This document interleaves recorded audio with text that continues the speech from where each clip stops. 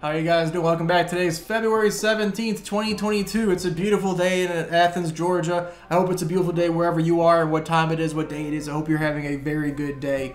Welcome back to the channel. My name's Evan, aka John Stonkton. Pulls up, three-pointer. Bang! Bang! Aka Chef Boyar Swing. Hey, Mambo, Mambo Italia. Aka Bruce Wingstein.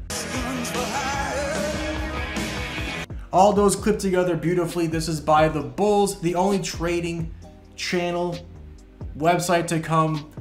Guy with piercings and tattoos who screams at you, who encourages you to learn how to trade by yourself, advocate for yourself, watch my videos, eventually leave me, and have a good rest of your guys' week, year, month, whatever it is. I want you guys to take your trading just raw by the Bulls. Let's get it, my boy. If you are brand new to my channel, which is great, welcome, welcome, welcome. Glad to have you. I have a 25-part course. It's done. If you want to go check that out, it's on my YouTube page. I'm sure you can scroll down and find that. Click that, check it out. It's my main playlist. With that, as well as I also have 25 extra lessons for you on my Patreon and my community. With the extra lessons, you're going to get guided notes, which I'm making for every lesson, 5 morning newsletters, 5 nightly newsletters, the picks early, alert systems, all this kind of great stuff. Go check it out in the description box down below. If you truly enjoy what I do, if you want to support what I do, if you want to really help someone who's trying to help others in the process, go check out the Patreon. If you don't have any interest in that, that's fine. Watch the video. I'm here for you no matter what. That's what a real one does, and I got you. I cannot compete with the larger channels. I just broke 7,700 subs. Oh, thank you so much. But I would encourage you, nay, ask you, nay, demand you, not really, to subscribe, like, and comment down below. To encourage you, I'm going to give you 5 horrible seconds of awkward eye contact. I have 5 seconds of this. Scroll off my big dumb face, which it is, and then scroll down just a little bit, hit that like button, hit that subscribe button, and then, leave me a little comment. With that being said, let's do this. Prolonged eye contact. Prolonged eye contact. Prolonged eye contact. Prolonged eye contact. Prolonged eye contact. Prolonged eye contact. Prolonged. Thanks. So hopefully you guys did that. If not, it's no big deal. Today, I have 8 great picks for you. Some are bullish, some are neutral. All these look really good for the market. Of course, the market sold off today. It's down 2%. If you want to know what I'm doing in my portfolio, check out my Twitter or, of course, join the Patreon. I'm fully transparent about these kinds of things. I was down 0.4% today. Not too bad given the market itself. With that being said, 8 great picks today. Let's go to the technical analysis, the supports, resistances, trend lines, patterns, EMA lines, volume profile, RSI, stochastic, and the vortex indicator. The 10th thing being love. Let's do this, boys. Let's go. So first is AMP. I've played AMP before. It's been a really nice uptrend, doing its thing greatly, and it just keeps on going. Great earnings, a fine dividend. I'm not really concerned about those things. I'm more concerned about this nice uptrend. Now, of course, you could consider this possibly a channel up. It looks really good nonetheless, but we're getting to a great value. Dividends always lead to sell-offs as folks take their profits and get out. But this is a really nice trend line. You have 1, 2, 3, 4, 5, 6 solid hits.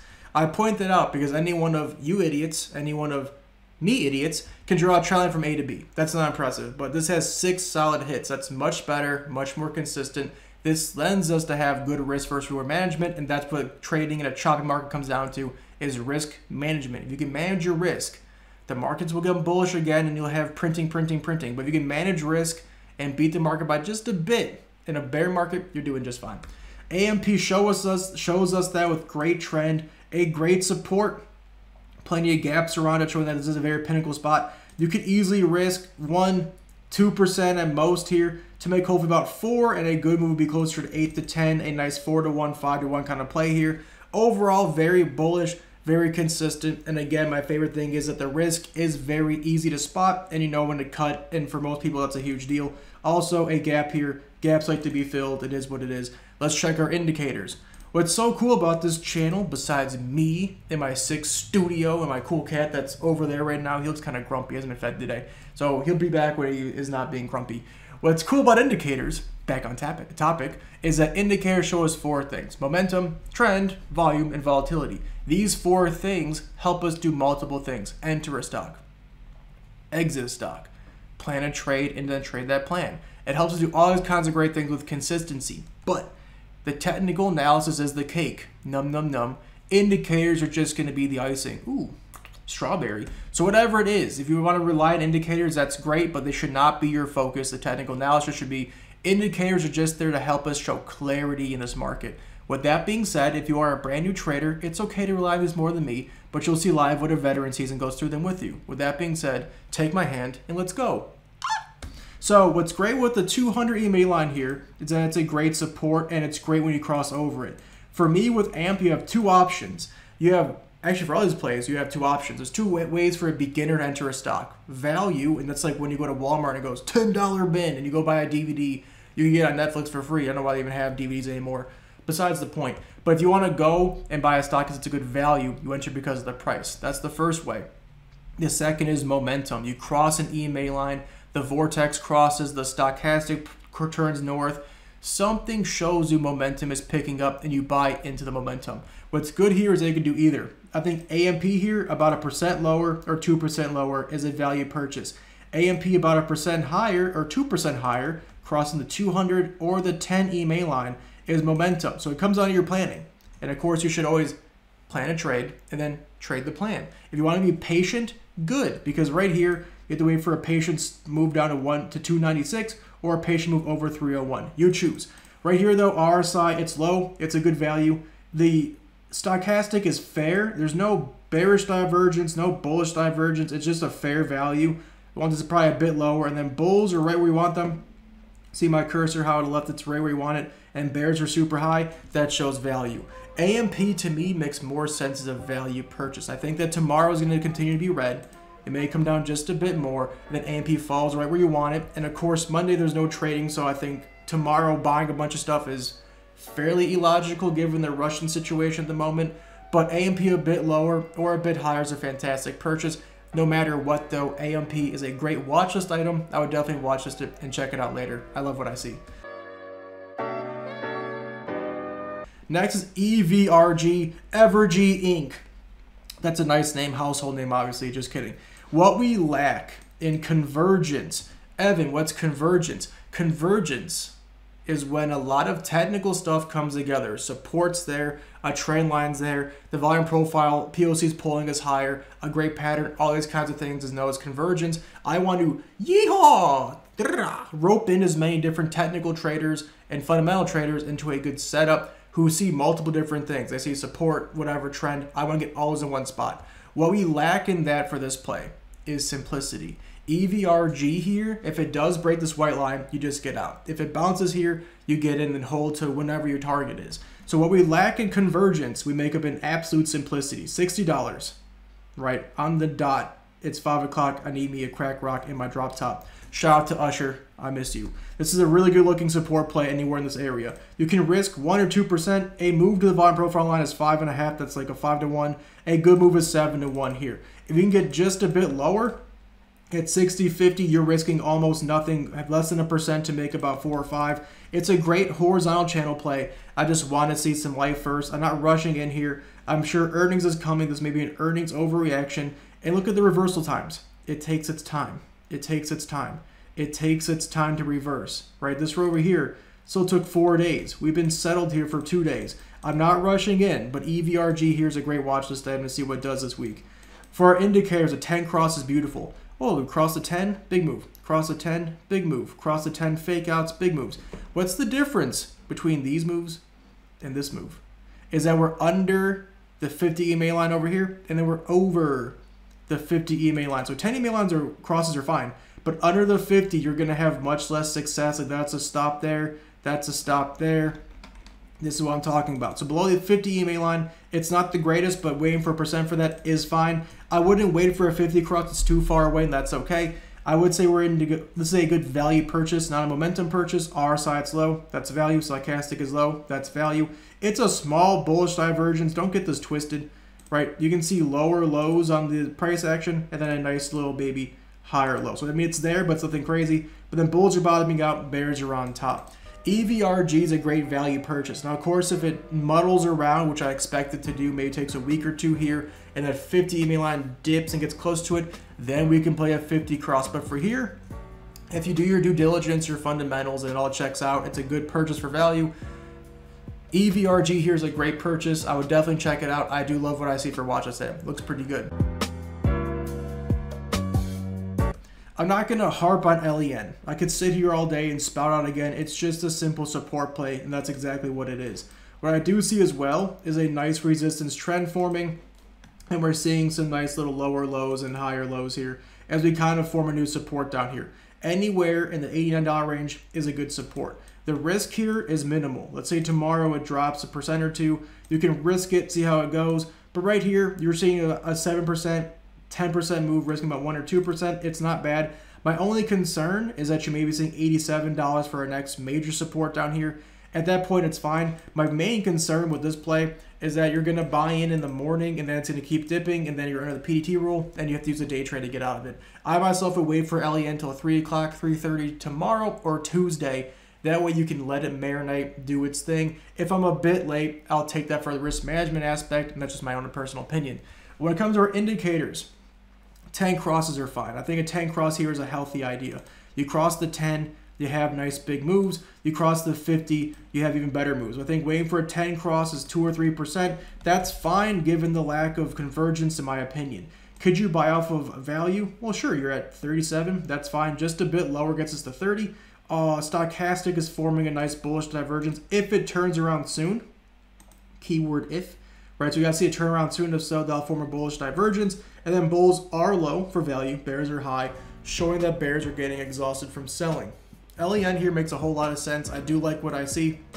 But just like with my other plays, I think tomorrow being Friday of a 3-day weekend with the Russia issue, with inflation, I myself would probably wait till Tuesday. But I want to make these plays known, and I want to just be transparent. LEN, I do love what I see. I'd watch this dip. I would just pump the brakes. Uno momento until Tuesday. Next is MGY, probably our best uptrend. It's the most similar play to Tractor Supply Company, which I bought yesterday.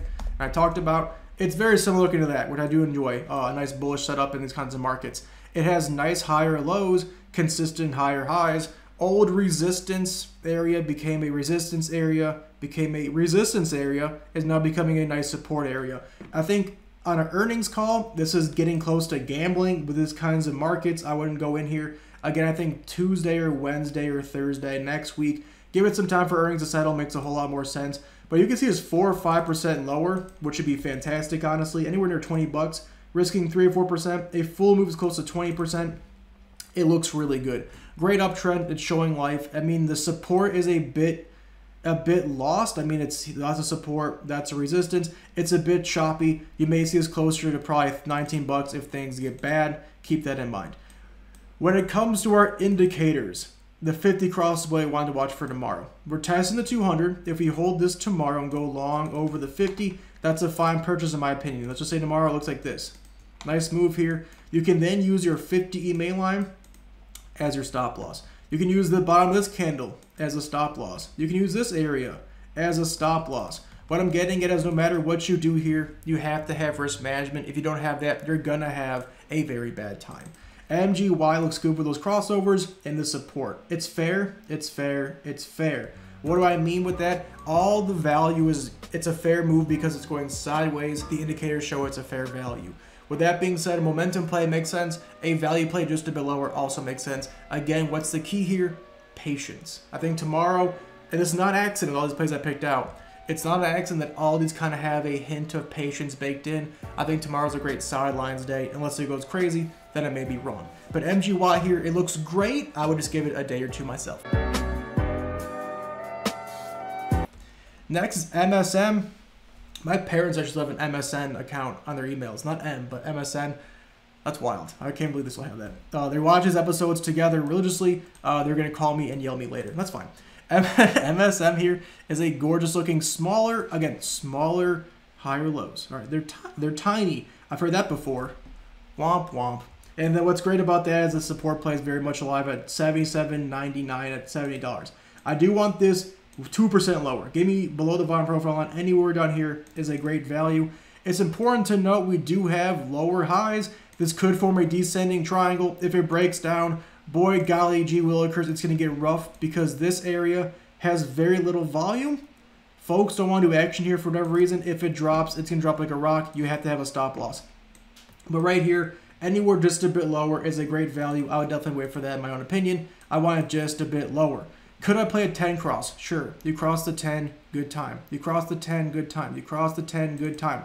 Consistently cross the 10, you're going to at least break even or have a good time. So I mean, waiting for a percent for that is totally fine in my opinion. We do have a good value. I mean, it's a good one down here. RSI's at 42. That's fine. The stochastic, I mean, it could be better. But this is a definite bullish divergence kind of forming.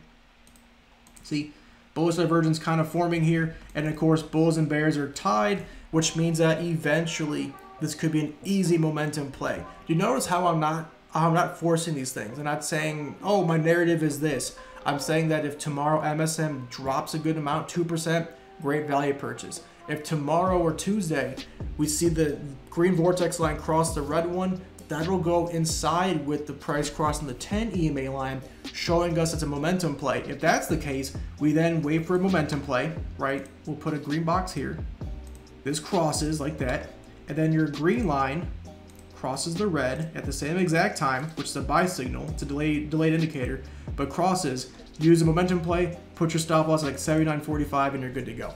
That's how we do it here. We keep it, you know, real, keep it 55th Street. Shout out to Crit Mac. But overall, MSM here, a great purchase either way. But once again, I would bake into it a bit of patience and wait on it. Next is poor POR. That's what I am. JK, I'm okay. This is a really good looking uptrend. 1, 2, 3, 4. Not going to spend much time on this one because earnings are today. I think there's a good hint this becomes a gamble and it gets stupid. I mean, shot up here, shot down here, shot down, but every single time what happens? It runs up, it runs down. It runs up, it runs down. It runs down, it runs up. It's always an overreaction. This was a massive overreaction, which gives me hope closer to 49.70, 49.60. It's a really good value for a nice little kind of riskier play. Again, risking 1 or 2% to make 4 or 5%. To some of y'all may not be risky at all, but for me, it's all about risk management. I don't want to risk more than that, but I think 1 and 2% to make 10 or 11 on a huge move looks pretty good. Simple uptrend. It's a very easy play to understand. When it comes to our indicators, a 10 cross is fine, right? A 10 cross is good. You have nice 10 crosses. Even better is a 200 cross. Now, of course, you have plenty of fake outs, so be aware of that. You also have plenty of retests of the 200. So I don't think we're going to be seeing like this kind of move tomorrow, but I think you may see a nice 200 break, retest, take off here. Good value though. RSI it's low. Stochastic it's low. Bulls are low. Right around them. Bears are high. It's a great value purchase for a bullish stock. It's pushing higher highs, higher lows. We do lack a nice pattern. I like to see some kind of simplicity. The next play is a great pattern. I'll show you as an example. It lacks that, but the bullish momentum in itself looks really good. POR, I'd watch list it. If you're a beginner, be very cautious with earnings, but I do love what I see. Next is TK, an absolute snack of a horizontal wedge. 1 hit, 2 hit, 3 hits. Looks really good. Now that's the 3 hit right there. Boom, right? What's great is that it has higher lows and lower highs. It's really getting tight here. What I want to see is if this support holds. I think anywhere down here, it's looking pretty good. Give me 1% off, maybe 0.5% off. It's a fantastic value. Even here, it breaks down 3%. I can get out. A good move is 15, 5 to 1 without a breakout. Very simple horizontal play. The POC is the highest volume node on the whole entire chart. This is gravitational. It wants us to hit this once again. When it comes to our indicators, before I turn them on, to further my thesis, my hypothesis, that this is in fact a horizontal wedge, is the 200, the 50, and 10 EMA line inside that triangle. What I want to see is this. All 3 EMA lines are in the middle of this triangle like that. If that happens, it's definitely a triangle. Let's check it out. That's so childish. Oh, look at that. There's your resistance trend. There's your supporting trend. And all 3 are directly in the middle, especially the 200. By golly, Batman, this is a horizontal wedge. So that means that we're playing for a breakout here. I want to see this bad boy have a nice move. It's consolidating. It makes sense that the EMA line are on the middle. The RSI is in the middle, the stochastics in the middle, and both these lines are pretty even here. All that showing that TK is not exactly a good value, but it's consolidating. It's coming together in the middle. Oh, why that's important is because most big moves in the market, ascensions, Descensions come after consolidation. Triangles in themselves is consolidation. We have that here. TK, a low risk opportunity for a big move. I do love what I see. Lastly is USMV. It does give off vibes of POR. It's not really a pattern here. It's just a nice uptrend. The only pattern that I see here is a broadening wedge. That's important to know because we have a broadening wedge like a megaphone like this. All that implies is a new pattern is going to form soon. The reason is price is going to hug this line or that line, not touch the other one ever again, and make a new pattern. So I think right down here, it's definitely favoring the supporting trend line, which means that this resistance trend line will be going up like this. And I don't think we're going to see a move like that. So I think we have a new pattern forming, most likely up this horizontal line at $73. Anywhere between $73.50 and $73 is a fantastic deal. Great higher lows, great support, very easy play. I love what I see. 10 crosses again are fine for short-term swings and day trading. You can wait for that if you want to. I think we have value, RSI is low, stochastic gets low, bulls are right where you want them. You see how it's bottoming out, and bears are at the top. USMV is a great value purchase for a stock with great higher lows. I like it a lot, but just like the rest of these plays, I want it a bit lower, or I won't wait till Tuesday. I'm just being transparent. I think tomorrow may be a great day. It may be a terrible day. Only idiots predict direction. I plan for both directions, and if it goes green tomorrow, I'm cool holding Tractor Supply. If it goes red, I'll cut for a tiny loss, and I'll still beat the market. That's how you plan accordingly. With that being said, have a good rest of your guys' day. I appreciate y'all being here. It means the world to me. I do have some new content ideas coming out now that my class is done. I want to make some animated videos because I want to be the next SpongeBob. No, I just have some really good ideas I can't do with me sitting here, so I got to make them myself. Be on the lookout for that. I'm pretty excited. Have a good rest of your guys' day. We'll see you guys tomorrow. Thanks.